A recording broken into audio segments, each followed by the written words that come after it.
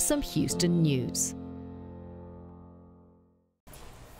This King James Bible was printed in 1611, making it a first edition of the book, and anyone can see it thanks to the University of Houston Library's Special Collections. Special Collections is the library's home for rare books and archival materials. And the archival materials can be documents, letters, but also increasingly audiovisual material and even digital content. But the items that get people talking predate the digital age by a long shot.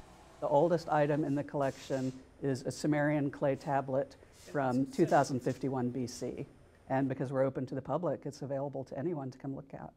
One of our older collections is a collection of Revolutionary War correspondence that includes letters from George Washington. One is particularly interesting because it was written from Valley Forge. We have Larry McMurtry's manuscripts for books like The Last Picture Show and Lonesome Dove. The McMurtry collection was a purchase, but a lot of our collections are gifts. And as a trip to the Hilton College of Hotel and Restaurant Management revealed, Special Collections aren't the only ones archiving history at UH.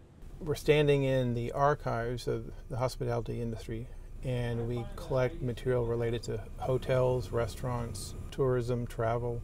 Our largest collection is Hilton Corporate and Family Papers. Probably our most famous is the wedding album of Elizabeth Taylor and Nick Hilton from 1950. Another thing we have that's kind of famous is Conrad Hilton's hat that he would wear at grand opening and hotel events and things like that.